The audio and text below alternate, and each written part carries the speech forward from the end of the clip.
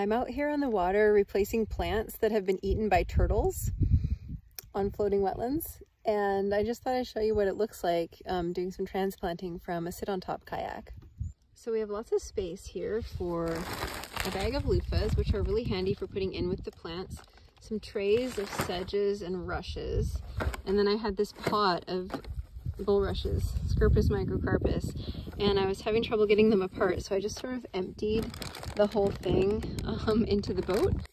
Now I've got these little individual plant babies that are ready to go onto the floating wetlands.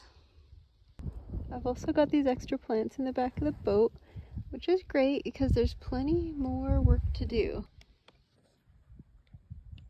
And I'm noticing that we're down to mostly the Juncus effusus, which is the rush that you see standing straight up. It looks like someone who's got like an awesome spiky hairdo. It seems to be the least favorite for the turtles to eat. And we might need to plant more Juncus just because it's so turtle resistant.